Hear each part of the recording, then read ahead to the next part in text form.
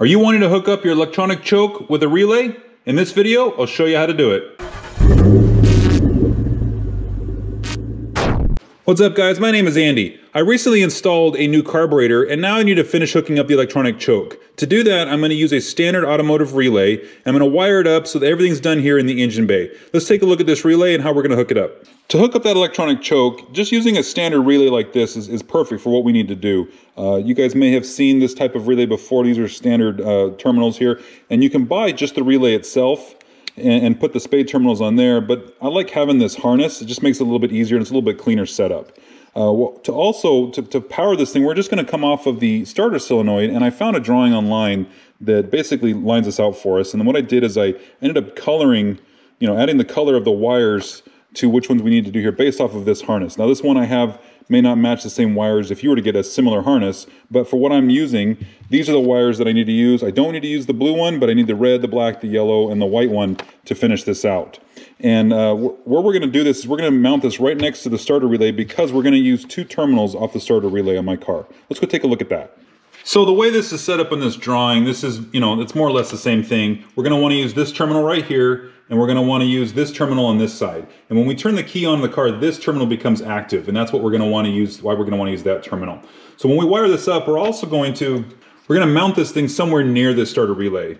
Now, you can put this in your car, you can put it anywhere you want, but I like to put it next to this stuff, partly because we're going to have a lot of wires right here, and then I'm only going to run one wire to the electric choke itself. So if I were to mount this underneath here like so, it kind of tucks it away and keeps everything clean and doesn't look like we've added a bunch of wires. So this is where I'm going to put this relay, so I can go ahead and I can drill a hole inside of the fender here for that mounting screw, and then we can get this harness prepped for the wiring.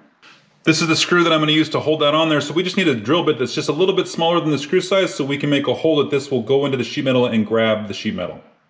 It makes it easy if you have a punch, because then you can mark on the sheet metal where you want that hole to be. And I want to tuck this underneath here, so if we just put this punch right around here, and we just mark the sheet metal, that marks where we're going to put the drill bit.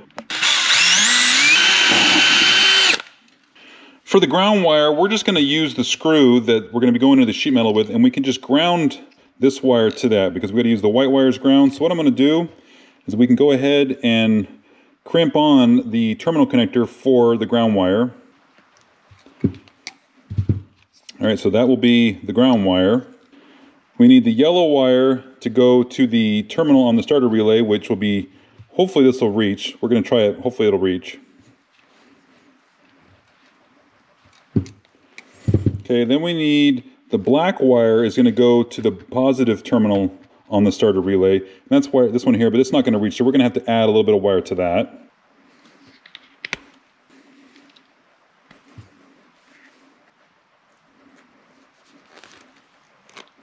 If you have some heat shrink tube, this is a good time to add it. I don't have any of the black stuff, all I have is this yellow stuff, but this will work.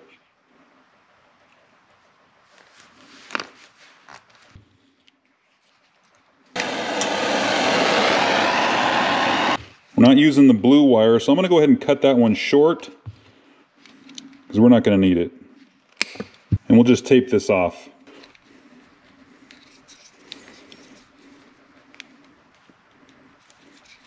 Okay, all that's left is the red wire, which we're going to run over to the starter, or to the choke, but I need to make that longer too.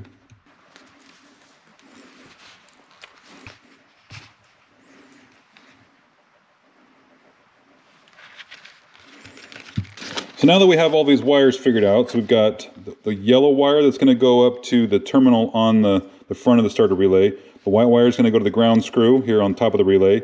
This red wire, which is now white, is going to go out to the electronic choke. And this black wire that's turned into red wire will come around and hook up to the positive terminal on the starter relay. I don't need this much length, but we'll put it in the car and see how much we need. All right, so now let's go ahead and install this on the car. Again, we want to hook up this white wire to the ground, and we'll just put the screw through here and then to the top of this relay, and then we'll screw it into the car.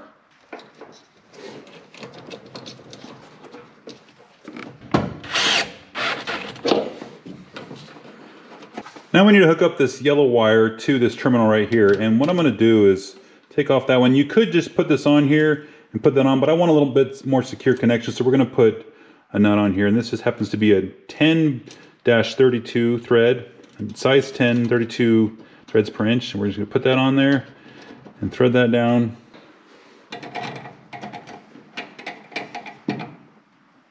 And then we could put this back on there. There. Now that one's secure, ready to go. Last part over here is we're going to hook this wire up to this terminal. So we don't need very much. And I could route this back this way so we could almost reach, but we just can't quite. So what we're going to do is we're just going to cut this short and put it on the end of that stud right there.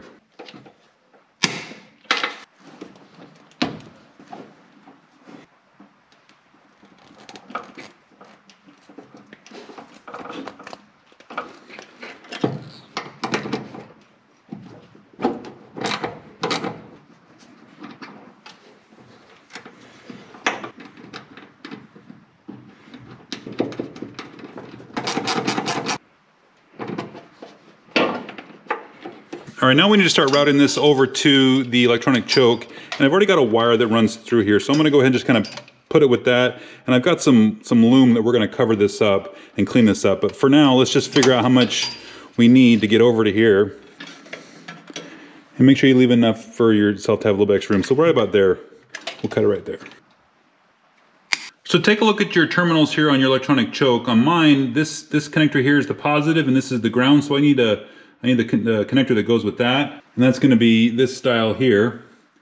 So we'll just crimp this on here,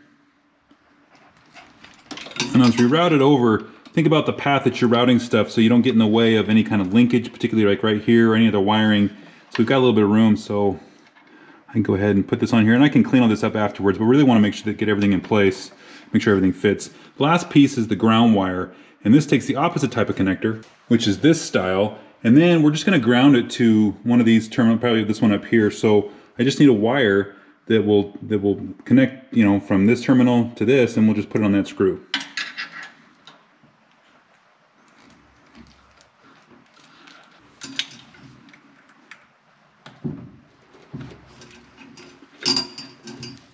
We don't need to be much, you know, probably something like that, nice and clean and short. So we'll just cut it right about there.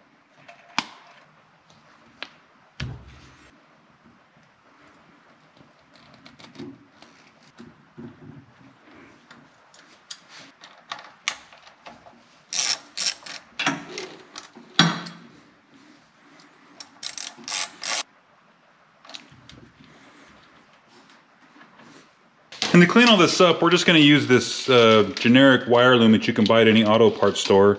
And we'll just fish it on the wires here, and that will allow us to clean up the wiring, you know, this new wire that we just added with this existing harness that's already here. All right, now that we got the wire loom all covered on the old wiring, I do need to come back and I need to put in a fuse in line with this wire that I was talking about earlier. So we're just going to cut this off here. And then we're just going to crimp on this new inline fuse.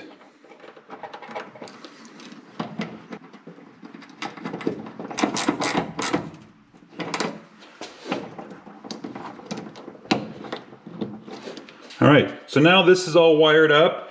We've got the 12-volt source that is only triggered by the relay, so it's not constantly feeding the coil on the electronic choke. It's only triggered when the relay is triggered, and this terminal here is going to trigger that relay. So let's check the terminal on the electronic choke and make sure that it's working. All right, with the key off, let's just check the terminals here, make sure everything's working right. Okay, no voltage, that's what we want. Now let's go turn the key on. All right, with the key on, checking that. There we go, 12.66, that'll work. That's enough to activate the coil, and as the coil gets electricity, it'll heat up the coil and it'll spin this actuator here and move that choke door open on the carburetor.